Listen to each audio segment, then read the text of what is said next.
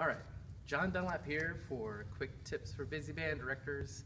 Got a lot of questions about saggy marimbas. How do I fix my saggy marimba? Well, the good news is most marimbas nowadays, they have a little spinny dial in here that you just spin and it levels out your rails and everything's nice and you don't have saggy bars.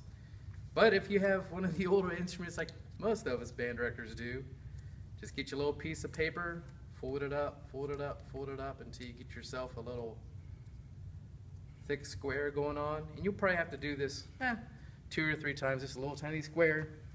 You just push up the rail and you slide it right into the gap, and then that closes it, and your rail should sit pretty level after you do that. You might have to try it once or twice to get it right, but that is the trick to leveling your saggy marimbas.